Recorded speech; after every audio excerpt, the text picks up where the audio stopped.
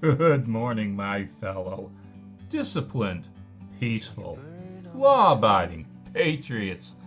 Now, I went with this story from News Nation USA for the picture alone, but let's start with the headline.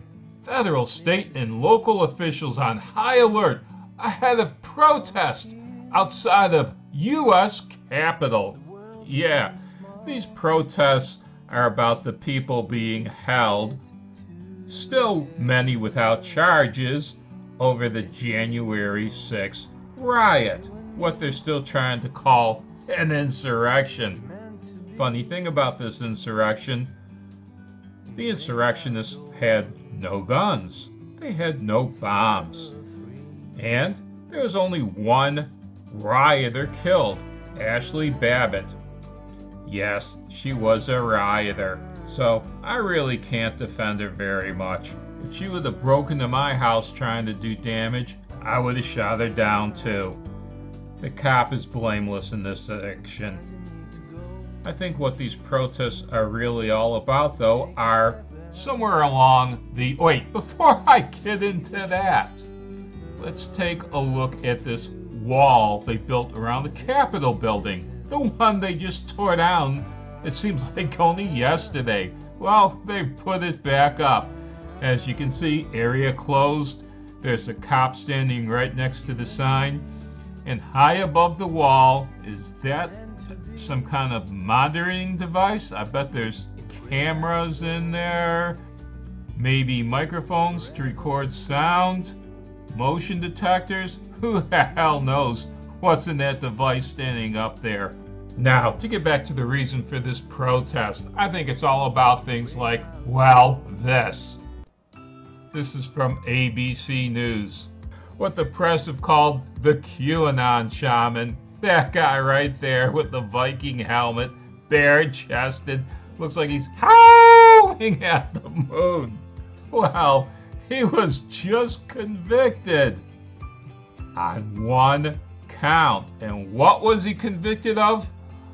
Unlawfully obstructing an official proceeding. Yeah, Congress was in session and they say he was obstructing it. Well, I guess he could have been. He is holding that microphone right there. But this seems to be a little bit of an overreach, don't you? He wasn't really rioting. I've seen many photographs and film clips of him during this January 6th insurrection. And he's never violent. He should have just been given a slap on the wrist and said, "Don't do it again." Do you really think this man was an insurrectionist? Do you really think he was a rioter? Let's get back now to the other part of the story. Now, in that first news article, you saw a wall going up around the Capitol building. Why, we all know balding, bumbling Biden hates walls. Why, one of the first things he did as president was to stop wall building in Texas. And this was the result. This is from a Greek newspaper called Athena 984. More than 10,000 illegal aliens, mostly from Haiti, camp under a bridge on the southern border. Yes, thousands upon thousands of illegal aliens are going across our southern border in Texas. Across the border where Biden stopped the building of the wall, where Beto O'Rourke said he'd have the wall torn down. Now, what does bumbling Biden want to do about this? He's not going to stand for it at all. In fact, believe it or not, he has a plan.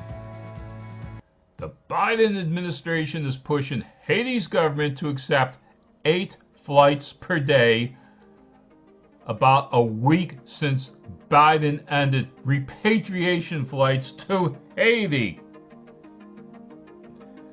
Now, let's say there's 300 people on a flight, a little bit more. So with 300 people, you get to what, 2,400 people on a flight?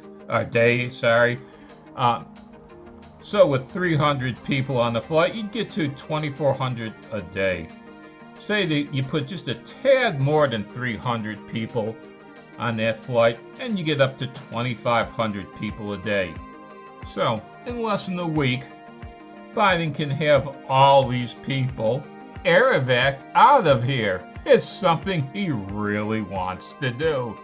You saw it. He's pushing Haiti's government to accept 8 flights a day. This is another instance of where if bumbling Biden had just followed through with President Trump's plan, if he would have allowed the wall to have been completed, if he would have said, we're not going to allow you to come across at this time, none of this would have happened. The reason I'm linking these two stories together is this is the real story that's happening today. The crisis at the border, what bumbling Biden is doing about it.